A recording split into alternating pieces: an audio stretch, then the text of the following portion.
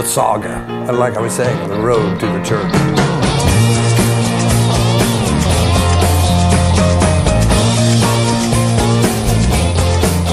The church studio is known around the world because that's where people credit the Tulsa sound from coming from. Leon was one of them, J.J. Cale, David Gates, Jimmy Markham, Karstein, just a who's who of the Tulsa sound. No one that played like Leon. I mean, Leon was a genius.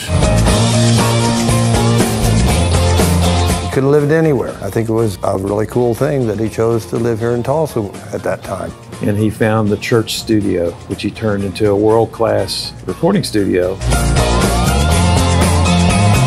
The strategy of the church is to not only be a tool and a resource for artists, but to engage the general community in what we're doing.